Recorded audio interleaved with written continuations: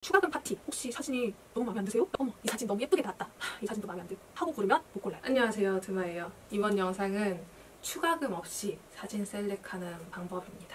이제 웨딩 카페나 이런 결혼 준비를 하다 보면 추가금 파티라는 말을 정말 많이 듣게 돼요. 이런저런 곳에서 자꾸 추가로 돈 쓸 일이 생기고 추가금이 붙습니다. 그 중에서 이제 다들 후회한다고 하는 것 중 하나는 스튜디오 사진 추가하기. 이거 추가금이 정말 어마무시하거든요. 좀 저렴하다 하는 곳은 사진 한 장에 10,000원 정도, 보통은 30,000원, 좀 비싼 곳은 4, 5만원까지 가기 때문에 보통 30,000원이라고 잡았을 때 사진 30장만 추가해도 100만원의 추가금이 붙어요. 이 스튜디오에는 조금 미안한 이야기지만 보통 보정업체를 이용하게 되면 저렴한 곳은 3,000원, 보통은 5,000원, 그리고 좀 비싼 곳은 8,000원 정도. 거기다 이제 앨범 업체를 따로 알아보시면 이제 3분의 1, 5분의 1 가격에 앨범까지 전부 다 제작을 할 수가 있다 보니까 사실 저는 추가금 내는 게 좀 아깝더라고요. 이제 물론 스튜디오 자체의 그런 색감 이런 것 때문에 그냥 스튜디오 보정을 맡기시는 분들도 굉장히 많은데 그것도 사실은 색을 보는 눈만 있으면 이 스튜디오의 자체의 색감 이런 것들은 그냥 일반 보정 업체에서도 다 맡길 수가 있어요. 그래서 저는 색감을 보고 이것 때문에는 좀 별로라고 생각을 하는 타입입니다. 자, 이제 셀렉을 하러 가면요. 우선 스튜디오마다 제공되는 그 기본적인 범위가 조금씩은 달라요. 저희는 원본 포함 비용이어서 원본에 대한 가격을 지불하지 않았는데 이제 보통 스튜디오마다 원본비라고 해가지고 원본을 돈 주고 구매해야 되는 시스템입니다. 보통 33만원 아니면 44만원 이 정도의 원본 추가금이 발생하게 되고요. 그리고 기본 옵션으로 보통은 20p라고 해가지고 20페이지의 앨범을 무료로 제공을 해줍니다. 그리고 나머지 이제 추가로 앨범을 조금 더 두껍게 구성을 하고 싶을 때에는 10,000원에서 50,000원 정도의 수정비를 내고 추가금을 내고 이제 진행을 하게 되는 건데요. 아무튼 원본은 구매를 하는 걸 추천을 드려요. 아니 내가 돈을 얼마를 내고 이걸 촬영을 했는데 돈 33만원 때문에 사진을 달랑 20장만 받고 나머진 사진을 버리겠다? 물론 오케이. 나는 그냥 사진 앞으로 보지도 않을 것 같고 결혼식 때 사진 필요하니까 그냥 찍은 거예요 라고 생각한다면 오케이. 근데 그게 아니라 어쨌든 나는 이 추억을 하나 가지고 가고 싶다 라고 생각을 하신다면 원본은 구매를 하는 걸 추천드려요. 이제 셀렉을 하러 가면요. 이제 직원분이 방으로 안내를 합니다. 컴퓨터가 있고 제 사진들이 쫙 리스트가 있어요. 자, 그러면 1시간 정도 있다가 제가 다시 올 테니까 100장에서 150장 정도로 추리고 저를 다시 불러주세요 하고 나가세요. 여기서 100장에서 150장을 추리고 직원을 부른다? 추가금 파티. 추가금 핵 파티. 진짜 스튜디오 자체는 뭐 100만원에서 300만원, 400만원 정도의 비용을 내고 왔는데 추가금이 300만원이 나오는 경우도 굉장히 많아요. 그래서 내가 추가금을 내고 싶지 않다 라고 하면 이 영상 끝까지 자세하게 정독하시길 바랄게요. 아무튼 제가 원본이 5,000장이라 했잖아요. 근데 이 5,000장을 딱 30분 만에 50장으로 줄였고 또 10분 만에 나머지 20장으로 줄이고 직원분을 콜을 했어요. 직원분이 아니 5,000장인 것도 자기는 너무 놀랐는데 이걸 40분 만에 다 봤다는 것도 너무 놀라웠고 근데 아니 20장? 아니 혹시 사진이 너무 마음에 안 드세요? 라고 저한테 물어보는 거예요.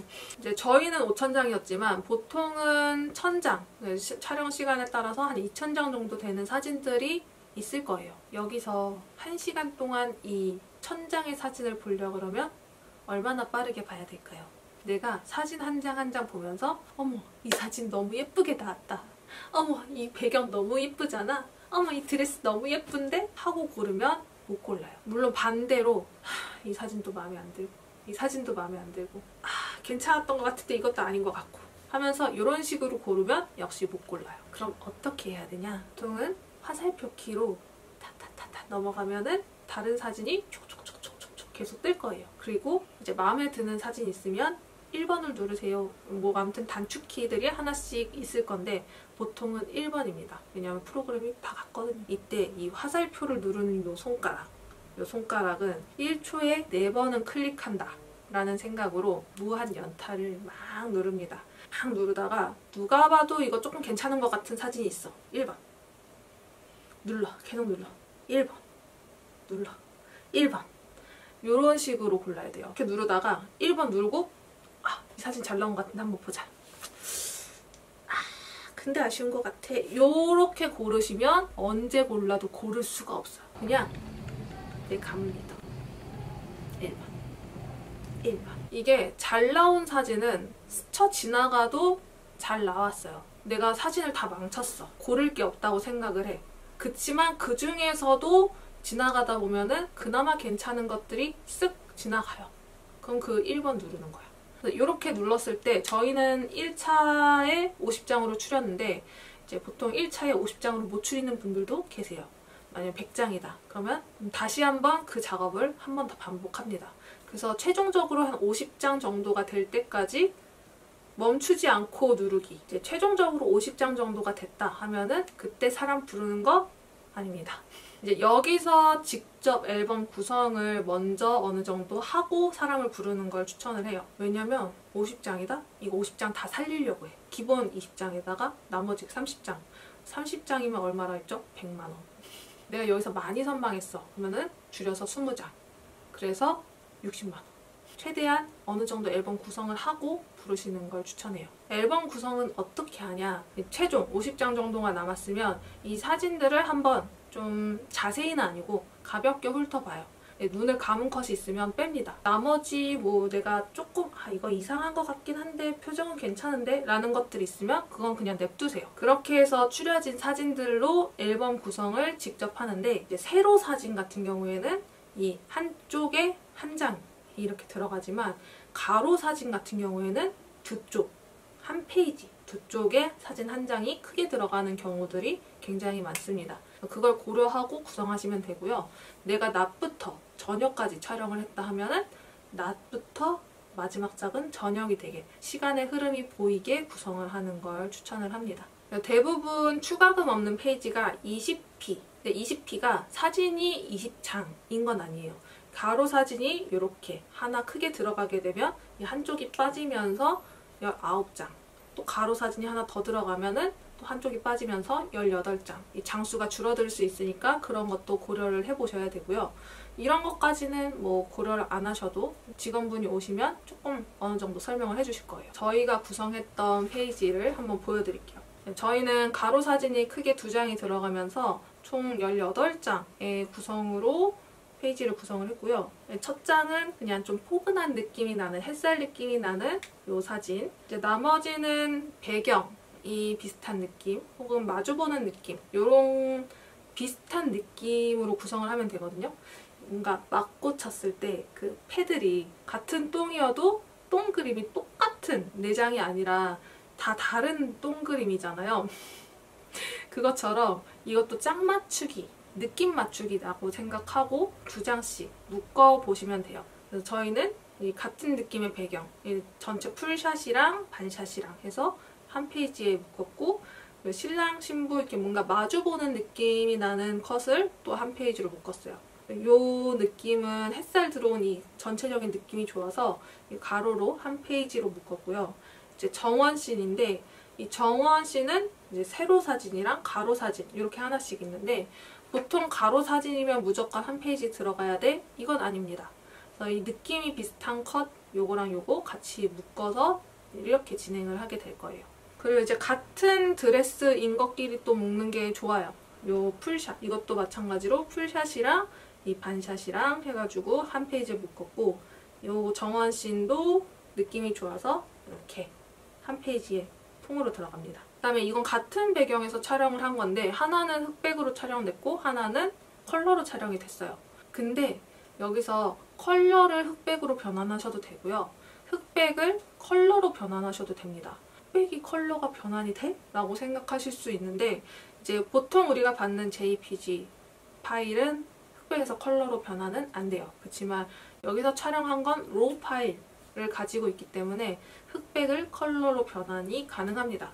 어쨌든 근데 이건 흑백의 느낌이 훨씬 더 좋아서 제 사진을 흑백으로 변환해서 같이 한 페이지에 넣기로 했고요. 옥상씬인데요. 옥상씬도 마찬가지로 신랑이랑 제 사진 이렇게 있는데 제 사진이 이번에 흑백이고 신랑이 컬러여서 신랑을 흑백으로 변환을 하기로 했습니다.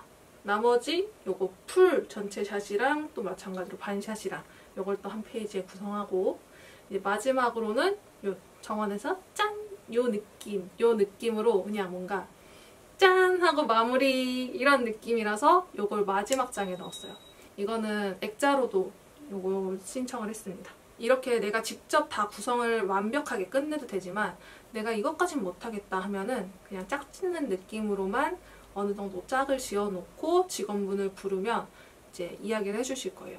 이건 이렇게 하는 게 좋고 저건 저렇게 하는 게 좋을 것 같아요 라면서 구성을 해주시는데 근데 이때 장수가 조금 오바되긴 할 거예요. 막 25장 뭐 이런 식으로 뭔가 한두 장인데 그냥 추가하지 라고 생각을 하지만 2장이면 6만원 4장이면 12만원 그래서 생각보다 몇 장 안 되지만 추가되는 비용이 훅훅 뛰기 때문에 뭐 장당 10,000원이다 하면은 뭐 몇 장 추가해도 별 타격은 없겠지만 이게 장당 3만원, 33,000원, 4만원 이러면은 이 장수가 호달달하게 커져요. 어느 정도 이제 구성을 해주시고 이거 22장이네요 하면은 과감하게 페이지를 하나씩 빼세요. 여기서 액자나 이런 것까지 추가하게 되면은 액자도 막 하나에 30만원, 30만원 이렇게 받기 때문에 추가금이 장난 아니거든요. 물론 여기가 너무 스페셜하고 프리미엄인 스튜디오라서 나는 여기의 느낌을 그대로 살리겠다라고 생각하신다면 이건 내가 뭐 돈을 내고 이 정도의 퀄리티를 사겠다라는 개념이니까요.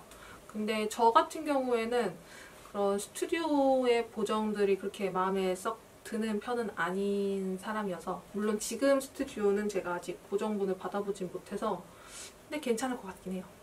그렇지만 그런 게 아니라면 이 추가금 파티, 특히 앨범, 사진에 엄청 아까웠다, 후회됐다 하는 분들이 많기 때문에 최대한 추가금 없이 셀렉하는 걸 추천드려요. 다음 영상은 이 웨딩 사진이 요거 하나의 디테일로 드라마틱해지는 뭔가 화보 같아지는 그런 보정. 물론 여러분이 하실 건 아니지만 알아야지 이것도 주문을 할 수 있는 그런 거잖아요. 그래서 그걸 알려드려볼까 하는데 원하시는 분들이 계실지는 모르겠어요. 원한다면은 댓글로 남겨주세요. 오늘 영상도 끝까지 시청해주셔서 감사하고요. 다음 영상 또 찾아올게요.